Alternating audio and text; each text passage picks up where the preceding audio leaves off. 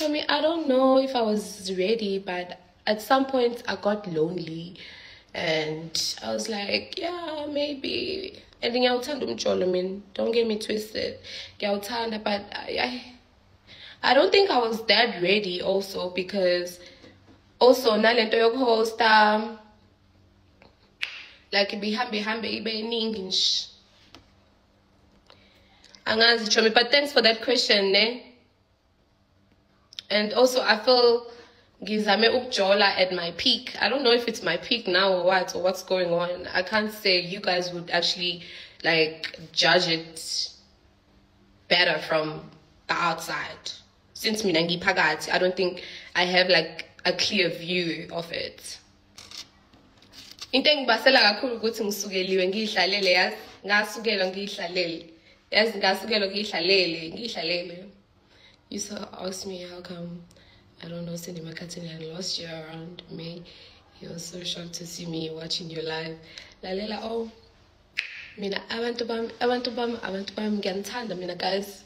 Niyakwazi lokho futhi, and niyazi ukuthi I don't come here and try to act like I'm this Miss Perfect and try to look so perfect and sell you this. I'm so rich. I'm this Miss Perfect that's so rich. I can afford this, I can afford that. I just come online and just try to make people feel good and try to feel good about myself also. I just do that. I never just come out here and then ngizama ukuthi ngizenze ukuthi ngibukeke so perfect that people feel less of themselves. I don't do that. It is this generation that's rubbish. Dating culture. Yo, it's tiring. It's tiring. Hey guys, okay, how do you stay confident and strong in the midst of everything that is said and done towards you? Baby, I think, you know what I do actually? I obsess over myself. The more I obsess over myself, the more I don't care what people say.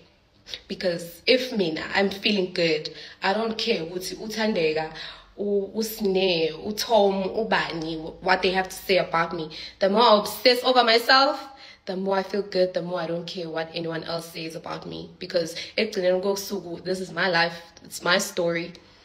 Ekugcineni osuku futhi abazi ukuthi ngilale endlini, abazi mengivuka ngidlani, abazi impilo yami iqale kephi. Even when they judging, abazi ukuthi how happy I am with myself, judging from where I come from. Like, I'm happy with myself.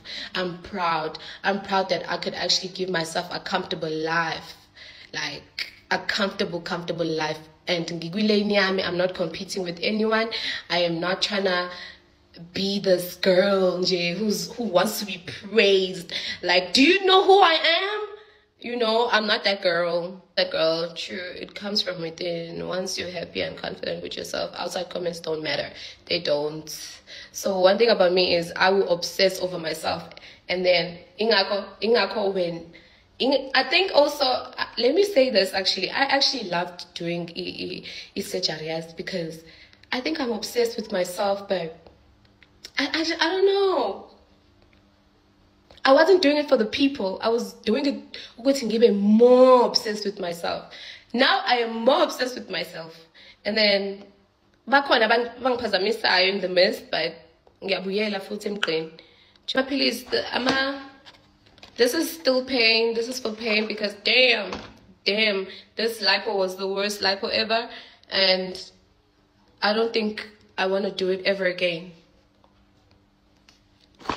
And then these are antibiotics. They're so big. They're so huge. And then these, I have to chew these. Oh, they're so nice. They taste like chocolate. Just spill these beans about myself. I think I always had a thing for DJs. That's the thing. Like, I don't know, like, but like I had a thing for DJs for the longest time, and I'm fundi. I'm fundi, but sengifundile manje. I swear to God, ngifundile manje. Ngiyangiphazamisa yazi contact ngifuna ukisho sengikhohliwe. I always had a thing for DJs. I don't know why. Like, I don't know. Because with industry, I think it's abantu that I've fooled around with. It's just I'm a DJ. It's never the hip hop guys. It's never the actors. It's never the soccer players. It's never the. Not that they don't come to me. I actually want to try dating out of what I'm usually comfortable around. I'm not saying that I'm not gonna try dating. I didn't know you were with fillers. Honestly, not your type, but like, but guys, you guys keep coming for me, yes? I really liked him. I really did. I don't know, there was just something fascinating about him. Like, I got fascinated and I got curious. I got very curious.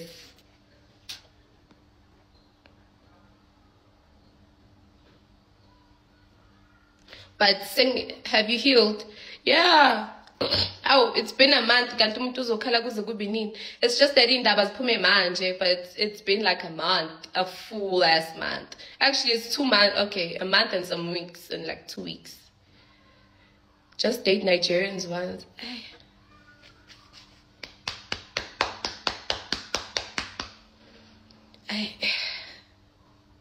Don't try soccer players, yo. Never that, honey. Like, never that. Why do